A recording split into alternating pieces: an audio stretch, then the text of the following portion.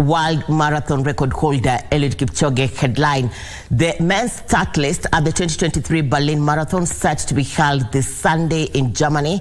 Kipchoge will be aiming to win Berlin Marathon title for the 5th time after winning last year's edition in a world record time of 2 hours, 1 minute and 9 seconds.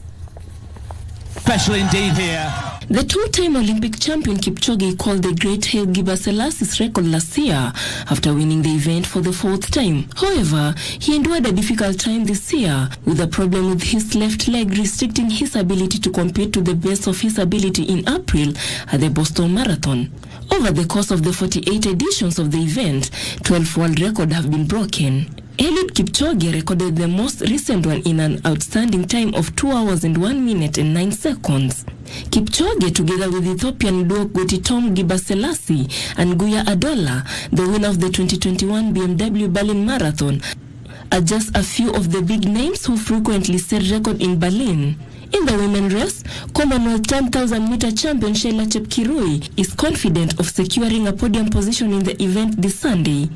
She finished 4th in her World Marathon debut in London in April this year, and she targets to register fastest time on Sunday. The other Kenyan in the race is Margaret Muriuki. The two Kenyan runners will face stiff competition from Ethiopia's Tigis Assefa, who will be aiming for the record once more. Join Abule for Lunchtime News. Kipchoge is a history maker in Berlin. Yet again, he has done it.